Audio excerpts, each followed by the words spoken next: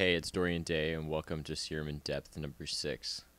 Today we're going to be talking about Serum's hidden oscillator. So, now Serum's hidden oscillator is the noise oscillator. Turn off A.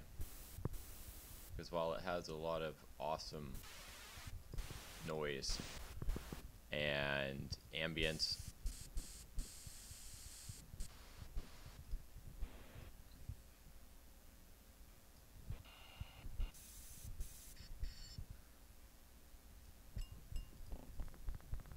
it also has these kick attacks and miscellaneous sounds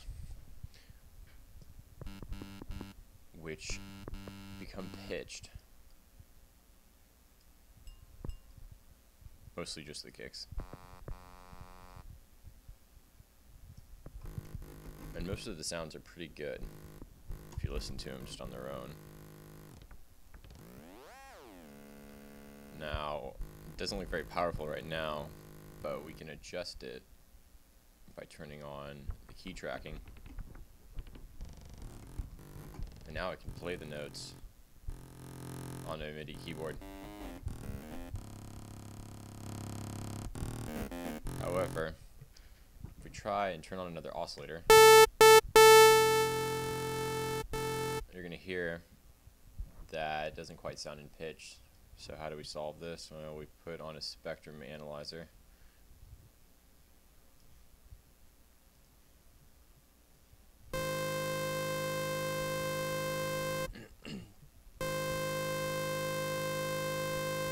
Turn off the A. Now I'm holding C, and I need to tune this.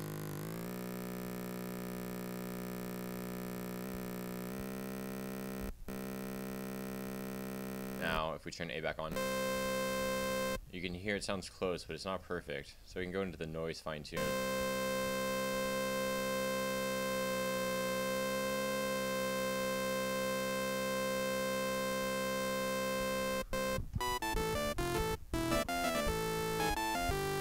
And all of a sudden, we've layered this sound underneath our oscillator. So now you can even replace these sounds and noise. They won't stick with your presets, but you can switch them out. So if this isn't enough, you can add your own sounds theoretically, and all of a sudden you have 4 oscillators. You have 2 of the wave-shaped oscillators that you can control all kinds of ways. You have a sample oscillator over here, and you have the sub.